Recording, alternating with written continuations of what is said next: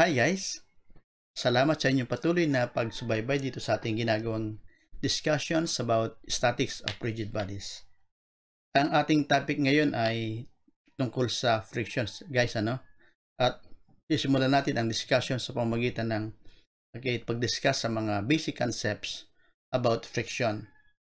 At sa bandang huli ay magpapakita tayo ng sample problem kung saan ay ipakikita natin kung paano gamitin ang friction sa pag-solve ng problem. Simulan natin ang discussion natin sa pamamagitan ng definition kung ano ba ang friction. Pag sinabi nating friction, tumutukoy siya sa contact resistance that is exerted by a body o yung tinatawag nating force body. Kung saan, when another body, or we call it as the second body, moves or tend to move past the first body. So, paano natin makikilala? Kinakailangan makilala natin, meron tayong dalawang bodies that are in contact. Kung ang isang body will be moving or will have a tendency to move past the other body, then the second body will be exerting a resistance. And that is what we call friction. Okay. Sa makatwid, itong friction ay tinatawag din nating retarding force that acts opposite the direction of the motion or tendency to move the body. So, yung tinatawag nating retarding force, Pumipigil, Pumipigil that acts in the opposite direction of the motion. O kahit wala pang motion, kahit tendency to move pa lamang ng isang body. And primarily, nag-i-exist ang friction kapag kapag hindi siya smooth, because of the roughness of the contact surfaces. Kaya nga kung matatandaan natin doon sa ating naunang discussions, kapag ang surface ay smooth, ang ibig sabihin nun, walang friction. So when the surface becomes rough, then there exists actually a friction. Para ipakita natin itong konsepto ng friction, Imagine natin na meron tayong first body. At sa ibabaw nito, meron tayong second body.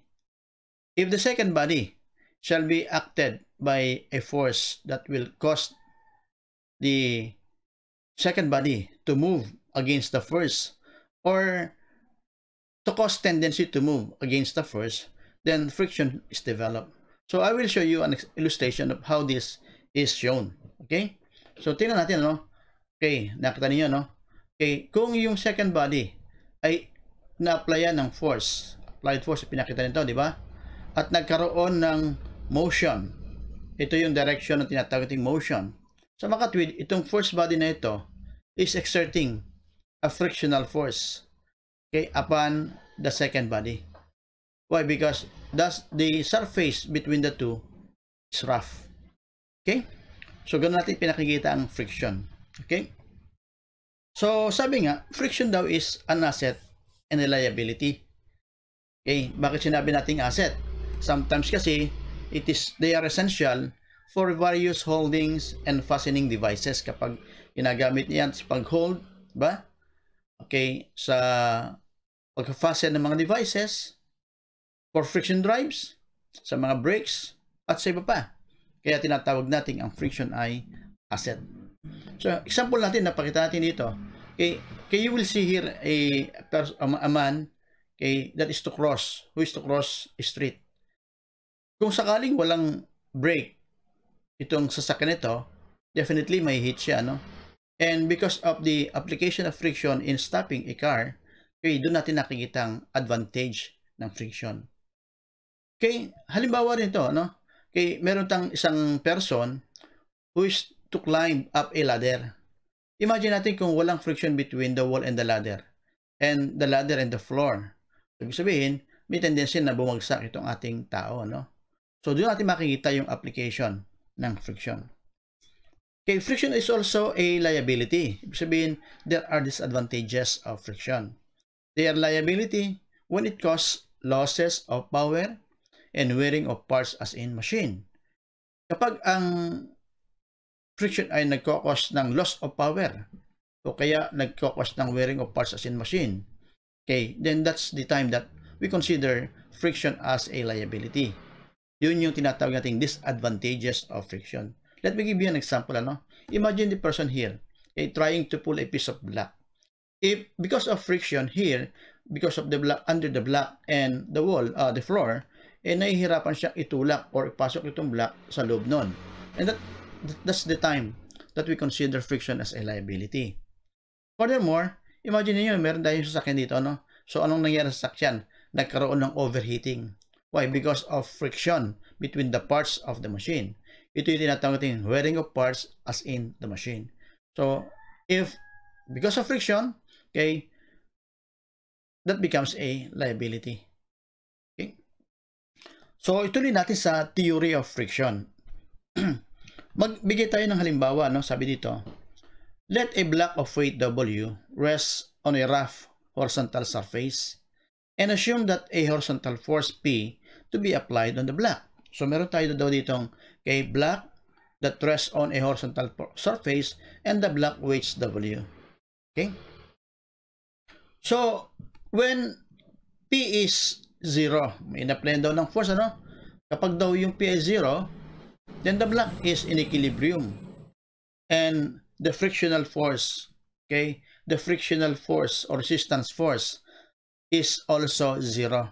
Kapag wala tayong force, kung may force, pero the magnitude is 0, sa mga weight, wala din nag-i-exist ng frictional force. Kapag daw binigyan natin ng increasing value, yung P, but the value is insufficient to cause motion, wala pang, hindi sapat yung value ng P na mag-cause ng motion doon sa block. Anong ibig sabihin yan? The frictional force resistance, F, increases correspondingly to maintain equilibrium. So, nagkakaroon ng value yung ating frictional force and they also increase correspondingly. At ang kanyang goal or purpose is to maintain equilibrium. And let me show it in the illustration. If I will be applying a force P and this P is not enough to cause block to move, ano ngayon nangyari? Nagkaroon ng F dito. Yun yung frictional force that is exerted by this rough surface upon the block. The purpose of this F, kaya nag-exist siya, ay para ma-maintain yung equilibrium kasi wala pa namang motion. Ang sabi dito, kapag pinalalaki natin o nag-increase natin yung value, anong nangyayari sa ating F? Is also increases correspondingly. Diba? Also increases correspondingly. Let me show it. I increase the force and F also increase. I also increase the force, F also increase. In-increase ko yung force, F increase. Kapag pinaliit ko, lumiliit din. Pinalaki ko, lalaki din. Pinaliit ko, liliit. Pag pinalaki, lalaki. Diba? At mapasin niyo, time will come that when you increase the value of P, there is a maximum frictional force that is applied. Hindi forever yung F, So, meron lamang siyang maximum value. Maximum value. At bakit nagkakaroon ng maximum value? Ito yun. Eventually, the block is on the verge of moving. And at this instant, F attains its maximum value. Kapag ang block daw ay nandun sa verge of moving, that means almost to move. Almost moving. And at that instant, yung F na ito is already at its maximum value. Diba? Ayun, kung sakali, palakahin pa natin yung value ng P. Sabi dito, a further increase in P then causes motion. But surprisingly, the value of F does not stay at its maximum value. Sabi dito, kung sakaling palakihin pa natin yung P and then P causes motion, itong F max na nakita natin dito, will not stay at its maximum value, but it will decrease rapidly to a kinetic value, which remains fairly constant. And at that instant, yun yung tinatawag nating kinetic friction na nangyayari in the surface. So let me give you an example. Let me show the example here. So subukan natin palakihin yung F, palakihin yung P. So nagkaroon ng motion yung block. But itong value ng max kanina, kay surprisingly, medyo bumaba ng konti. At nag-stay siya at a certain value, we call this as F sub K. Yun yung kinetic friction na na-develop. So, ulitin ko lang ulit para makita natin and try to observe what happens to this F na in-exert ng rough surface upon the block. Okay, balik natin. Tingnan natin mabuti, umiikli. Nakita nyo itong value nito, umiikli, Ulitin natin. Umikli siya. Kasi anong nangyari sa kanya, the maximum value will not stay at that value. Yun lamang yung value kapag ang friction, kapag ang block is on the verge of moving. Kapag ito na yung mag-move na. But once the block moves, the value of the friction will become the kinetic value. And somehow, this is somewhat smaller than the maximum static friction developed between the surface. Okay? Ituloy natin. Now, how do we define the magnitude of the maximum static friction? Yung pinakamalaking static friction, paano natin nakikita na sosob yun? So, the magnitude of the maximum static friction that may be developed is proportional to the normal force. Ito yung konsepto na dapat nating maunawaan.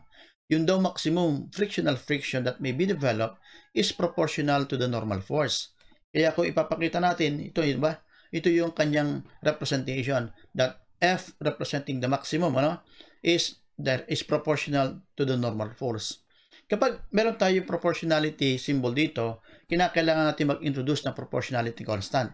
And we say that we introduce F, and this F shall be called as the coefficient of static friction.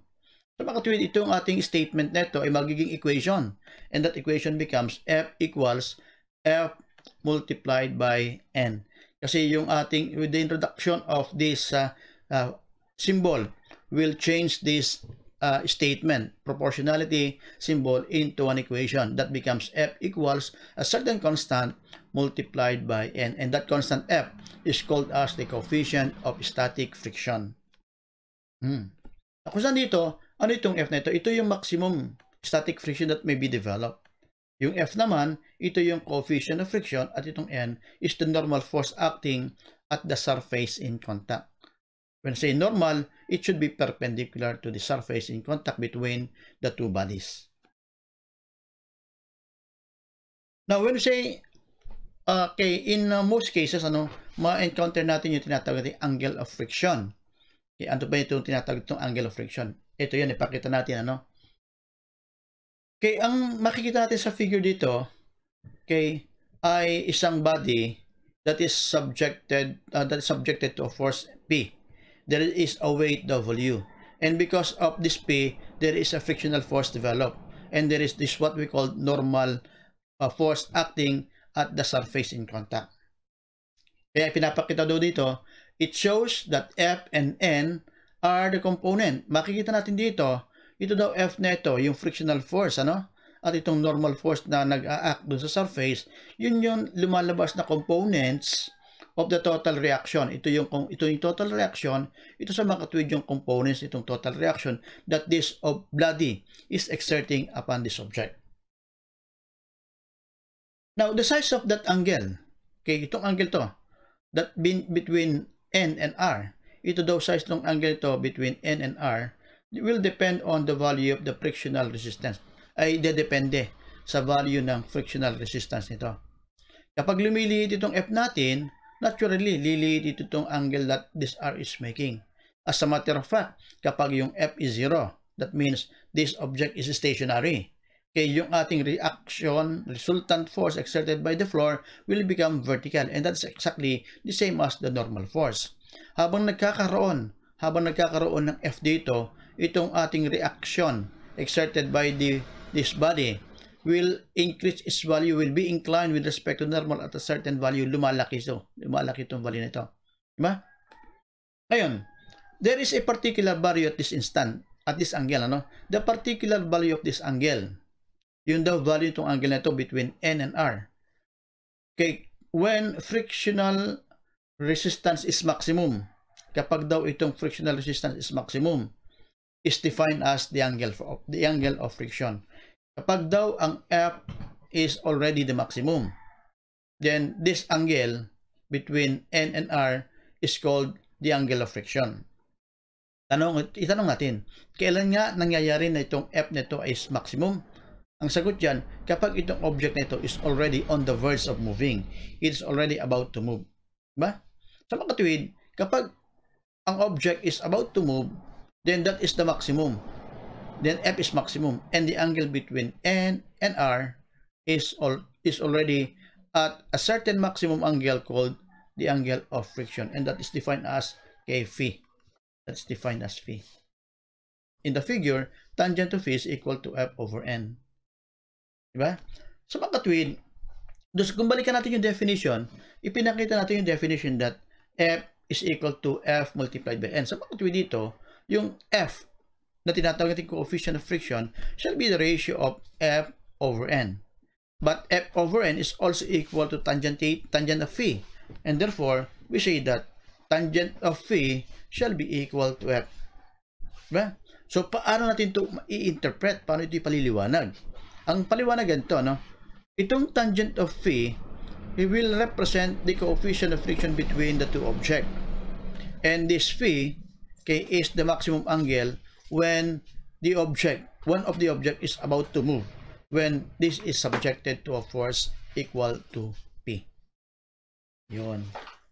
So, para maunawaan natin itong ating discussion about friction, siguro mas maganda ay magkaroon tayo ng sample problem. Itong sample problem na ito ay kinuha ko sa isang libro ni Engineer Singer, mula doon sa problem 5.4.1 on page 162.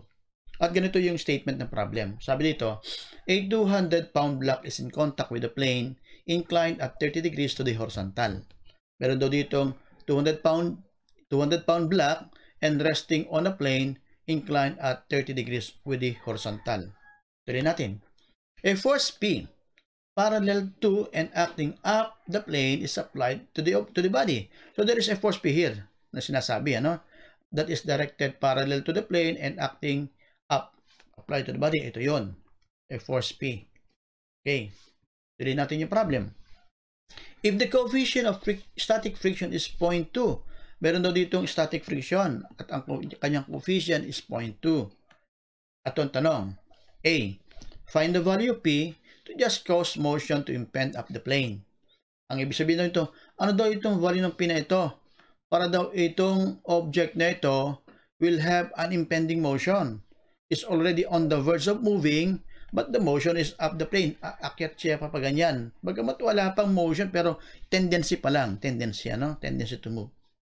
Second question, find the value of P to just prevent the motion down the plane. Ito naman, pipigilan naman itong P ang movement itong 200-pound block down the plane. So we are looking for the value of P that will prevent the motion of this down the plane. And letter C, if P is equal to 80 pounds, kung daw ito ay 80 pounds, determine the magnitude and direction of the friction force. Ano daw naman ang magiging direction at magnitude ng friction force na madidevelop between this 200-pound block and the inclined plane. So, solve natin, isa-isahin natin yan. Mag-start tayo with, letter A. Yan. To find the value of P to just cause the motion up the plane.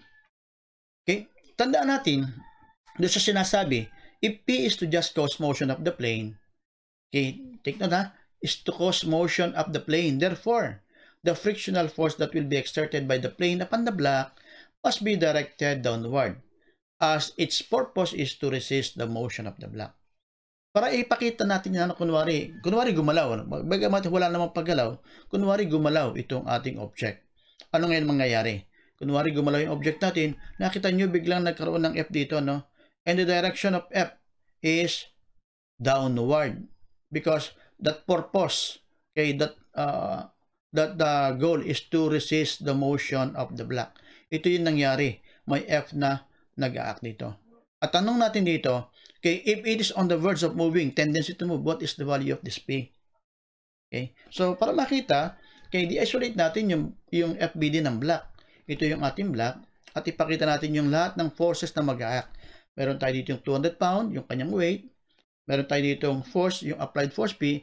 At makikita natin dito, maliban doon sa normal force na ini-exert ng plane dito sa block, meron pa rin tayo ditong okay, force, yung frictional force na nakita natin nag-appear when it is already applied, and this is on the verge of motion. The direction of this F is downward because sabi nga sa problem, the block is on the verge, it's about to move in the upward direction. But since it's about to move, wala naman talaga motion pa. Pinakita ko lang dito sa kanina para ipakita kung ano yung magiging direction nitong F. Pero sa totoo lang, wala pa siyang motion. At dahil wala pa siyang motion, then the system is still in the state of equilibrium. And therefore, we can still apply the condition of equilibrium to solve all the other unknowns. And what are they?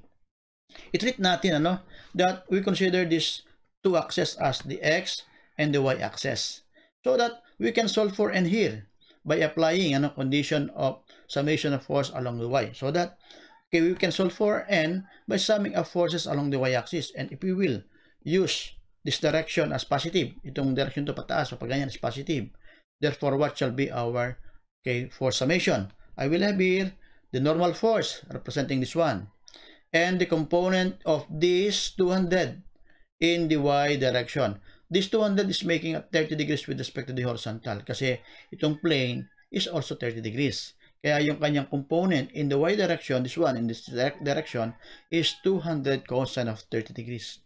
And that is supposed to be equal to 0. Kaya yung n natin, when computed, will be 173.2. Ito yun. Di ba? Ngayon, ang definition ng frictional force, ito daw frictional force can be computed using the magnitude of this n and the coefficient of friction of 0.2 from the formula.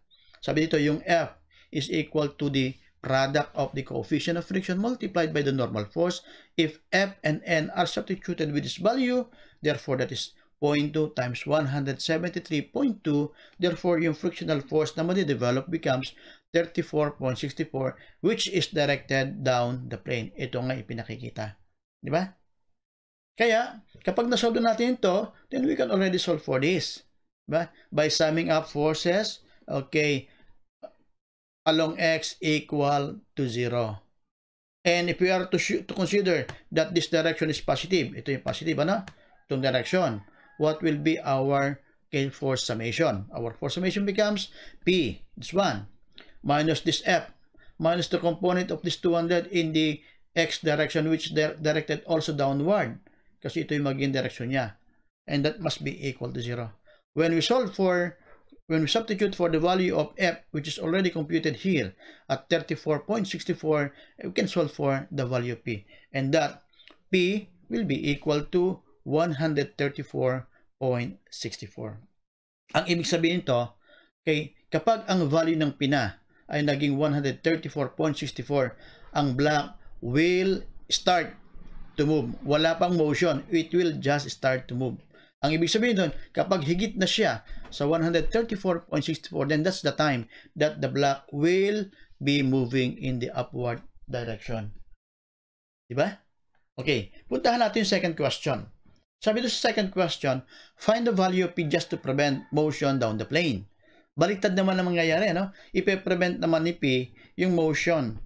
Yung motion down the plane. Sabi nga dito, if P is just to prevent motion down the plane, then the frictional force that will be exerted by the plane upon the block is directed upward as it is to resist the motion of the block. Ito ngayon yan. Kunwari, payagan natin yung mag-move downward yung block para makita natin yung direction ng frictional force that will be exerted by this plane upon the block. Ito, pakita natin. Ayun. Nakita niyo, nung bumaba siya, nagkaroon ng frictional force develop, and the direction is, tandaan natin, direction nito is always directed opposite the direction of the motion. Wala siyang kinalaman kung ano man yung direction ng applied force. Ang tinutukoy nito yung motion ng object na kung saan siya ay mag-a-act. Since the motion of the object is downward, therefore this one must be directed upward. But still, there is no motion yet. Ipinakita ko lang itong F. Pinagalaw ko lang siya para makita natin yung direction ng F. Pero ang totoo niyan, wala pa siyang motion. Therefore, the object is still in a state of equilibrium. And therefore, if we're going to isolate the block as FBD, ganun din, Pakita ulit natin dito. Ano nga yan? May subjected sa force siya. Ito yung P. Ito yung frictional force at yung kanyang normal force. Take note, that this F is already in the opposite direction. Now, in here, we are going to solve for N, then we'll be getting the same value, 173.2. Therefore, yung F is also 34.64, but this time, it is directed up the plane. And so, if we're going to solve for the value of P, by summing of forces along the x-axis, therefore, we shall have, assuming that this direction is positive, we shall have our equation so that P plus this one minus the component of this 200 in the downward direction, and that is minus 200 sine of 30. And all of this shall be equal to 0. If F shall be substituted with this value of 34.64, therefore, P becomes 65.36. Ang ibig sabihin nito, when the value of P is already 65.36, mananatili pa rin siyang stationary. Babagsak lang siya, gagalaw lang siya kapag ito ay mas mababa na sa 65.36. Sa makatwid, kung ang value ng P ay between 65.36 at 134.64 gaya ng nasolve natin kanina, then the object will stay in equilibrium. Mananatili siya, no? So, gagalaw lang siya kapag lumagpas na siya sa 134 at mababa naman sa 65.36. Now, bakit ko na nabanggit yun? Kasi, doon sa third question natin na sinosolve natin, if the value of P is 80, determine the magnitude and direction of the frictional force. Hindi nga ba't itong 80 is in between 65.36 at 134.64? Sa makatwid, yung ating object will not be moving. And if we are still in equilibrium, and if we are to determine the magnitude of the frictional force, therefore, okay, all the forces that will be acting here must be, the summation must be equal to 0. We know that this 200 will have a component in the downward direction of 100. Diba? Sa makatwid, for this to maintain, to be in equilibrium, the difference between this shall be the force. This will be balanced by a difference between the two. And that must be directed in the upward direction, whose magnitude is 20. And this gives us the direction of the frictional force. Para mag-maintain siya, ma-maintain siya na siya ay nasa equilibrium. And that gives you the solution to the third question. Yan guys ang application ng ating friction in solving problems in statics of rigid bodies. At sana ay nasundan niyo yung ginawa nating discussion sana. At sana guys ay tuloy-tuloy nating subaybayan itong ating discussion sa pamamagitan ng pag-subscribe sa ating channel. At kung magagawa ninyo, i-share na din natin ito sa kanila para sa inyong mga friends para sila man ay ma-inform din of these uploads and my future uploads. Once again, thank you very much for watching.